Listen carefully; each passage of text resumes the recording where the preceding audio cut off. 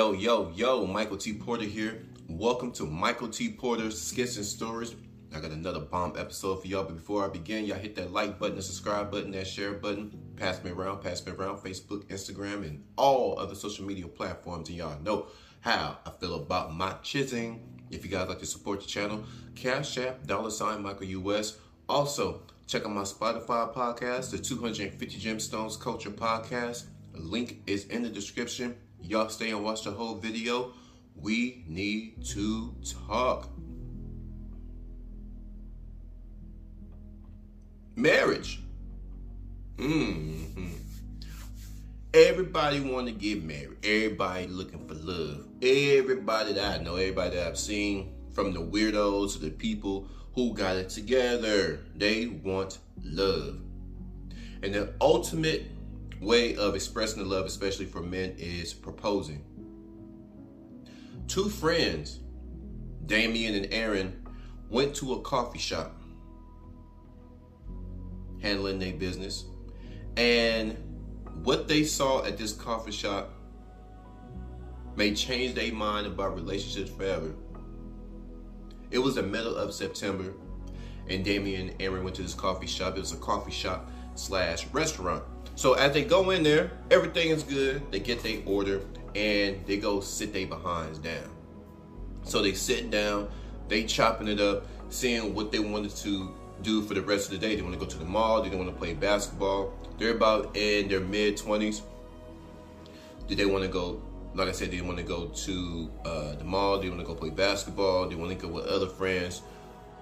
What was the plan? So they both got their coffees. They both got their meals, and they chopping it up. Another couple, Janice and David. There were a couple. This is a couple, Janice and David. Janice and David, they had been dating for about a little bit over 2 years, and they had their ups and downs. But it seemed like David made up his mind about Janice. He loved Janice with all his heart, and in his mind, in his heart, and his soul, it was the perfect time to pop the question. Janice was acting a little funny. She's being very, distant with David, but he couldn't understand why. So that same morning, when Damien and Aaron were at the coffee shop, Janice and David, they were getting ready to go to the same coffee shop. So David was asking her, what's going on, babe? I mean, what's going on? You acting a little funny, like something bothering you, or you're not feeling well? She was like, I think I need to tell you something, but I don't know. He said, well, I tell you what, whatever you want to tell me, it can wait, because there's something I want to tell you, but I'm going to tell you a little bit later as well. So as they're getting ready, they're getting their clothes on, they're heading down to the same coffee shop that Damien and Aaron is at. So Janice and David, they make it to the coffee shop.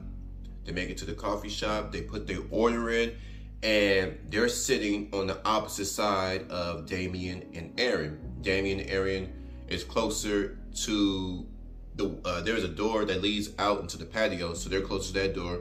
And Janice and David is sitting closer to the entrance. So Janice and David sit down, and halfway through the meal, David gets up and he makes an announcement in front of everybody. He makes an announcement. Now, before he makes his announcement, there's also another couple, Mr. and Mrs. Anderson. They've been coming to this coffee shop longer than anybody else up in there. They're in their mid-70s.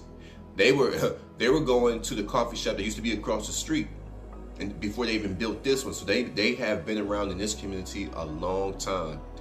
Mr. and Mrs. Anderson they have seen it all, baby. They have seen it all in their community. So they love to see something new. Oh, they're like, who's this young man? Who is this young man standing up? And he stood up. David said, you guys, I just need your attention. I just need your attention for a brief moment. I have an announcement to make. Now, when a man stands up and he says in front of everybody, complete strangers, you guys, I just need your moment for a little bit. I need your attention just for a moment. Everybody knows what he about to do. Janice knew what he was about to do. And Janice concealed her discomfort so well. She concealed it. She concealed her embarrassment so well. But he said, everybody need to make an announcement. I need to make an announcement. Then he turned to Janice. David said, Janice, we have been together a little over 2 years. And in my heart, I believe that you are the woman for me. Now, your mind is getting packed now. There's everybody in here. There's younger couples, there's older couples, there's single people, it's coffee shop. You got business people, so everybody's looking.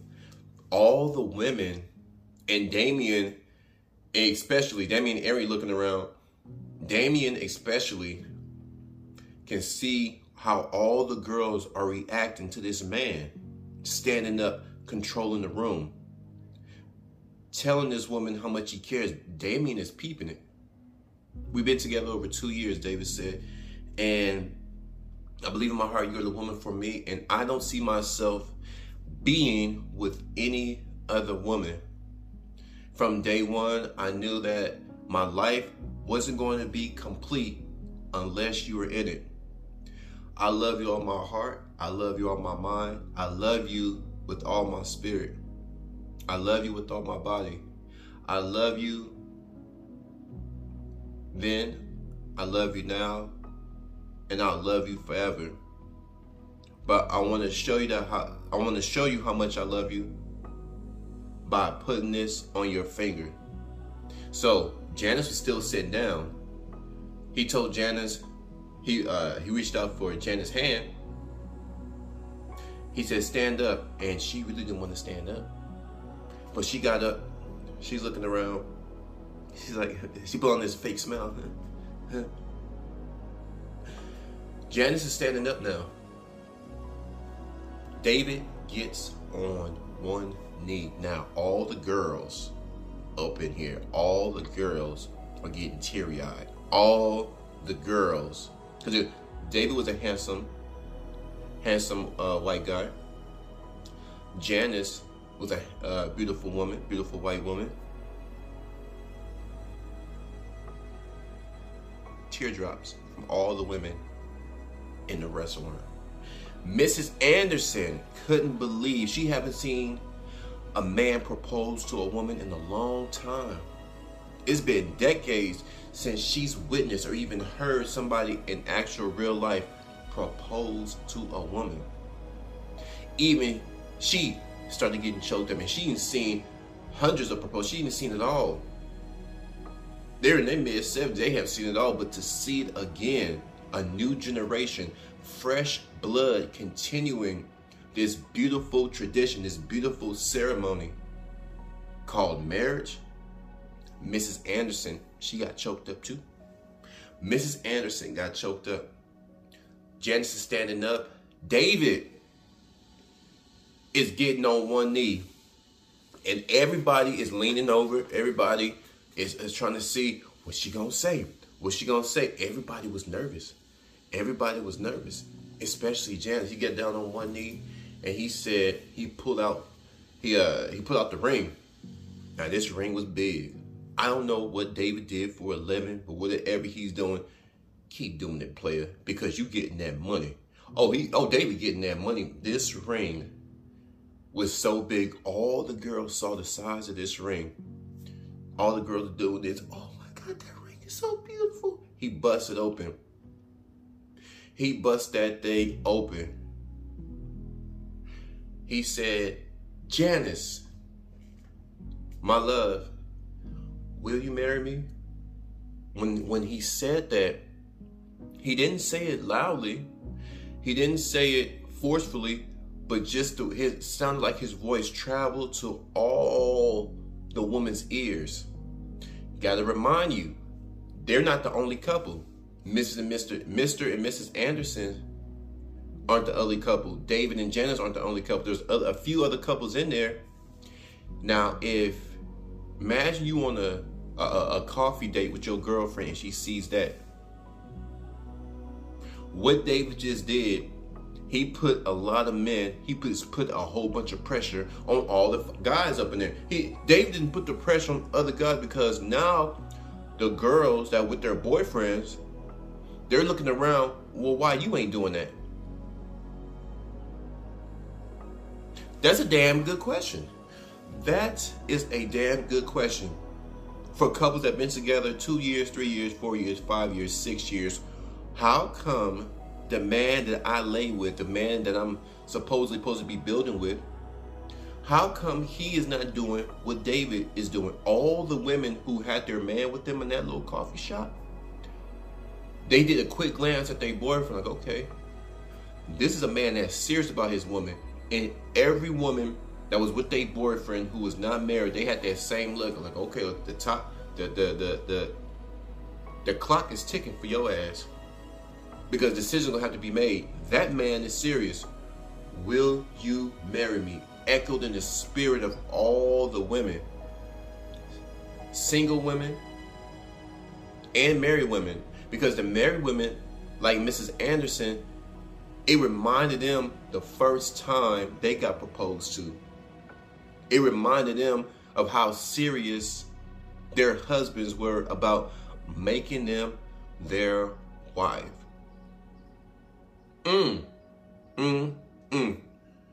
Will you marry me? Everybody's waiting. Everybody's waiting. Janice is looking around. Janice is looking around. And this is what Janice says, y'all. This is what Janice says. David, I can't. Oh! She tells David, I can't marry you.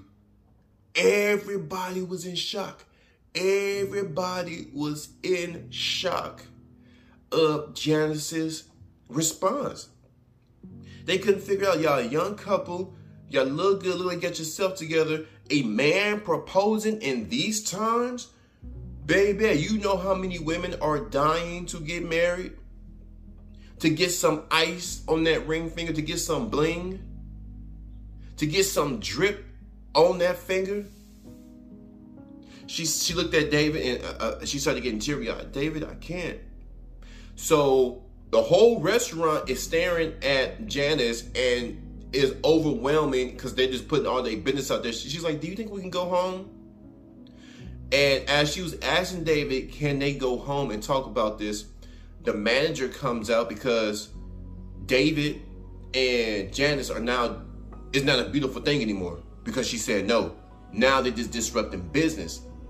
The store manager comes out and you could tell he's a type, well, let me get a little sip real quick. Oh, y'all, let me get a little sip because this store manager is a goddamn mess. Hold on. Store manager is a mess. You can tell he's a buzzkill, and I believe he lives an alternative lifestyle. I believe he's a little funny. I believe he may like the very thing that looks like him, right? He comes out and he's doing all this. He's like, you guys are disrupting my business, so I appreciate it. Whatever you guys got going on, do you think you can take it somewhere else because I have a business to run? Remember I told you about Mr. and Mrs. Anderson? They have seen it all. They are pillars in this community. See, the store manager, he fucked up. He didn't know who he was messing with. He didn't know who was in his establishment. Mrs. Anderson got up. Mr. Anderson looked at him and said, baby, no, don't worry about it. Mrs. Anderson said, no, see, this is some good gossip. She said, right, baby, this is some good gossip. He said, and Mr. Anderson looked at his wife. He said, yeah, baby, this is some good gossip. And this is probably the best gossip that I have had in a long time. And these are two young people trying to figure life out. And we gonna get to the bottom of this. So let me, hold on. So Mrs. Anderson gets up to go talk to this store manager. So she gets up and she said, you. And the store manager said, yes. She said, come here, baby. And so he walks to Mrs. Anderson. So as he walked into Mrs. Anderson, he's still trying to prove that he's dominant, that this is his store. Boy, he was in for a rude awakening. Mrs. Anderson said, baby. He said, yes. Now they're close now, the way they can talk to each other. He said, yes. Baby, I'm going to need you to get your ass back in that goddamn kitchen, right? Because I've been in this community for over 47 years, and this is probably the best gossip that I have seen in real life. This ain't no TV show. You understand what I'm saying? Do you understand what I'm saying? He said, yes. He said, this ain't no TV show, baby. This is real life action. These are two beautiful souls trying to figure out life, and everybody in this restaurant is curious to know why this young lady is not marrying this good man. So what I need you to do, because we are going to figure it out, and we can't figure it out with your disruptions and your shenanigans. So take your ass back to that kitchen, and I'll let you know when we get all this cleared up. You understand what I'm saying? Now, the store manager, everybody looking at the store manager now, because if he throws Mrs. Anderson out, the store gonna get on his behind. But if he doesn't conduct his business, because there's people waiting in line, then he can potentially lose his job. Either way, he's gonna lose. He decided to take his ass back to the kitchen. And so Mrs. Anderson looked at him, she went like this, because he was taking too long to answer. She's trying to get back to Janice and David. She said, is there a problem? He said, well, just let me know. She said, yeah, get back there. Everybody regains their focus on Janice and David.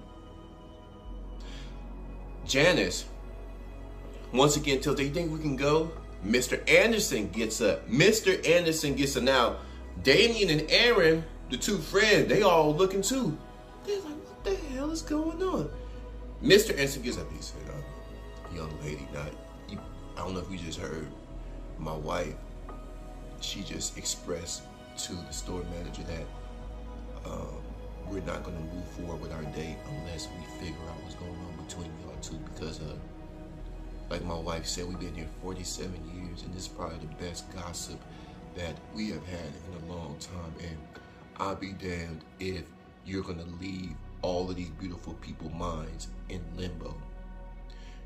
That's not right for us, that you get us excited, because you got to remember, y'all stopped what we were doing. We all came here to get some coffee and eat our little pastries, but your fiance got up and said, hey, I need you guys' attention for a brief moment. So you two stopped what we're doing, and I'll be damned if I get stopped and get my hopes up. Now, you don't want to marry the boy. Now, I'm going to go sit down in my seat, and you owe it not only to me and my wife, but you owe it to all the beautiful people in here an explanation of why you don't want to marry David.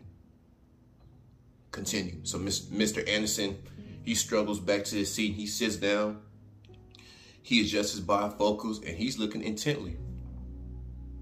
He tells Janice, come on with it. Janice put her head down and she said, David, I can't because I'm in love with somebody else.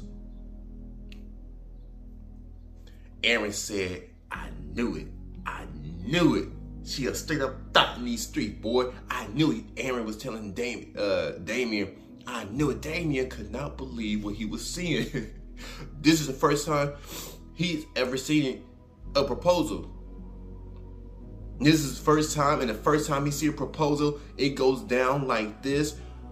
Damien couldn't believe. Aaron said, see, I can spot a thought, my thought radar. I can spot a thought from 10 miles away. Damien said, how do you know? He said, this aura. I told you, bro, come on. So Damien and Aaron regained their focus. Everybody's looking. Everybody's shaking their head. And she started getting a little teary-eyed. David said, "You're in love with somebody else." "What do you mean you're in love with somebody else?" Now David's standing up. Now he's towering over. David is taller than Janice. He's towering over her. So he's looking down. "What do you mean you're in love with somebody else?" David, it's complicated. That's how women do when the men start checking them to get their back against the wall. David is just a little bit complicated. That's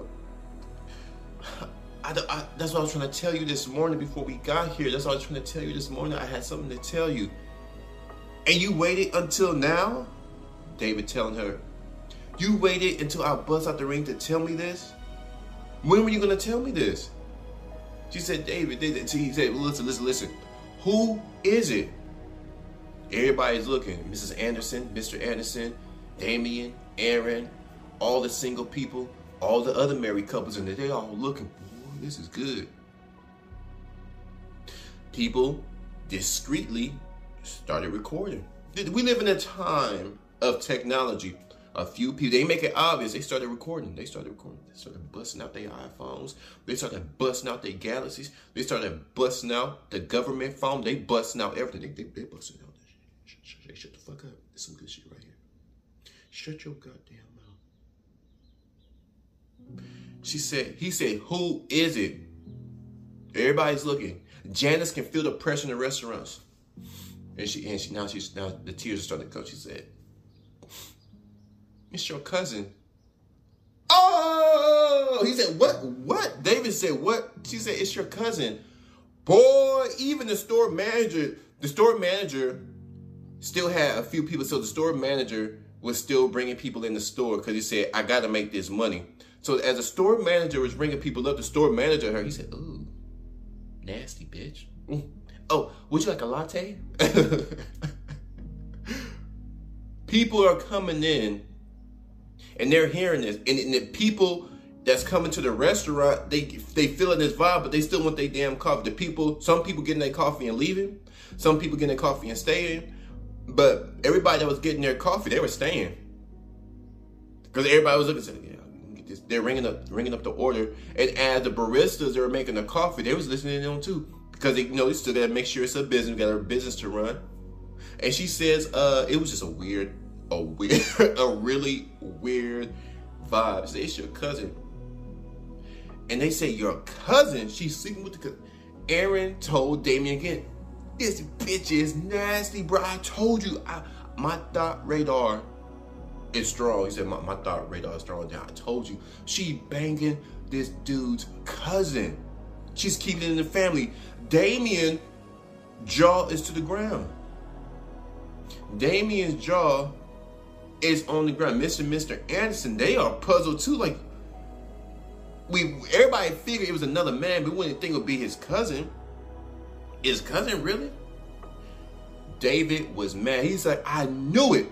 I knew it. I knew you was in love with Charles. I knew you liked Charles." Everybody, what's going on with Charles? What happened with Charles? "I knew when I caught you two hugging at our family event. I knew you wanted Charles. When I broke up with you, you were saying, 'No, it wasn't like that. We wasn't like that. Oh, we were talking about you the whole time. We were talking about you the whole time.'" So there was a family gathering a year prior, and Charles is David's cousin. Charles is really suave. Charles has a good job just like David. They're kind of like brothers. They have a similar lifestyle. Charles got it going on. Charles is handsome, and Charles and David always had a little competition between them. Charles and David, they're actually their favorite cousins. Like, you have your favorite cousin that you always hang out with. Him and Charles are real close, but they're so close. Them being so close, they became competitive. So they're close, they're competitive. They're like brothers, but they're cousins. So he has a good job, nice cars. He's doing well for himself, and he's, when you competitive with somebody, you do feel like kind of threatened. So Charles was hugged up on Janice. Charles was hugged up on Janice But they really were talking about David. He was just hugging her, giving her his support for their relationship. So they were in the kitchen and he hugged her like a sister hug. Like he like welcoming her to the family. So he hugged her, and that's when David came in. He caught them hugging. And then him and David got into it, and Charles like, no, man, it's not like that. He said, I see your ass family. Like, I would never come in between you and your girl. What are you talking about? So him and Charles didn't speak for a little while, and then Janice did tell him, no, it's not like that. We were talking about you. He was just giving me his support. So, like I said, they were competitive. Just seeing that somebody, his family member, somebody he's always competing with, somebody that he loves, hugging his woman, the first thing he's thinking that, you know, his cousin trying to go up in his girl, but it wasn't like that. So he said, I knew it. It was you and Charles when I caught y'all hugging. She said, no. She said, no, it's not Charles. It's not Charles. So now David's confused. David's like, what you mean it's not Charles? She's like, it's your other cousin. David is all kinds of confused. Everybody can see how puzzled David is. Damien, Aaron, the store manager, Mr. and Mrs. Anderson, they are all confused about which cousin is he talking about, because it was only 3 male cousins there at the family reunion. It wasn't Charles, and the other 2 cousins, they had their wives over there or their girlfriends. One's married, and his other cousin, his older cousin, the older cousin's married, he's like in his late 30s, and his younger cousin, they're around the same age as him and his girlfriend. So it was Charles. Charles is single. It wasn't Charles. It wasn't his older cousin in the late 30s. He's married. And it wasn't his younger cousin around his age, mid-20s, because his girl was there. I'm like, no, he was with his girl the whole, like, what are you talking about? No, it's not none of them. It's Samantha. The store manager spilled coffee all over his goddamn hands. He's trying to take orders and he's eavesdropping. Everybody's looking. He eavesdropping. Pour coffee in his goddamn. Ah, god damn it. So he runs his little fairy ass back there to go get him some burn chemicals to treat himself. That's what his ass get for being so goddamn nosy. He's supposed to be running the damn store, but he's listening in on it too. The baristas couldn't believe it. David said, what? Wait, what? She said, yeah, it's your girl cousin, Samantha. I'm in love with her. Aaron told Damien, Aaron said, now, I have a thought radar, but my thought radar did not pick that up. It did pick, Damien was just speechless the whole time. Damien got himself together and said, did she just say that she don't want to marry him because she's in love with his girl cousin, his female cousin? Aaron said, yeah, nigga, Mr. and Mrs. Anderson, they looking at each other. Mr. Anderson looked at his wife. He said, baby, come here. She said, yes, baby. She said, a little bit closer. She said, yes, baby. He said, these young folks is freaky. You understand what I'm saying, baby? He said, these young folks are freaky. Let's continue. She was like, well, that day that you caught me and Charles, yes, Charles was telling the truth. He never came on to me. He would never disrespect you. But when I saw Samantha, it was just something about her that we just instantly connected. When I saw Samantha and we started talking, it's like she understands me. It's like she fulfills me. When I talked to Samantha that day, we exchanged numbers, and I've been talking to her ever since. Talking to you, I mean, I love you, David, but I'm in love with Samantha. And I'll be honest, we did go on a few dates since the family gathering. Since that time, within the last year, we went on a few dates, and I just love her. Like, she completes me. And I don't really see myself being with you for the long term. Like, you're good to me. You're nice to me. You pretty much, you are everything a woman would want. Everybody's listening in the restaurant. Everybody's listening in the restaurant. You are pretty much the perfect guy. You are pretty much the perfect guy. All the women in there are like, what the men in there are like, you are the perfect guy, but you're just not the perfect guy for me. I'm sorry, David.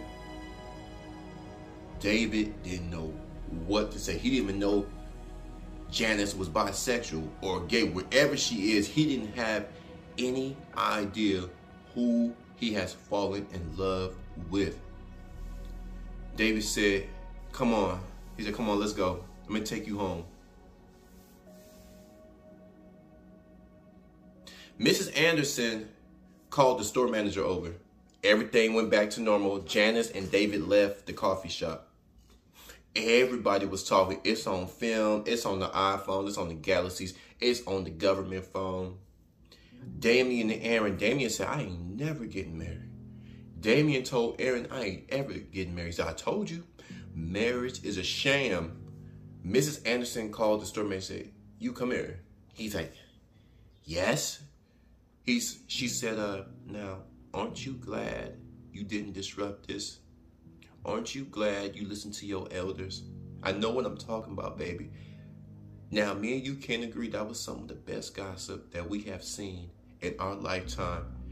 And the store manager said, well, I do have to admit, I did get burned listening to this, and I probably lost a few sales, but you're right. It was good, girl. He said, Mr. Anderson got on his phone and started texting his golf buddies. These hoes ain't loyal. That's what it is. He said, baby, this is right. I'm about to send Todd this text message. That's that Chris Brown song, right, baby?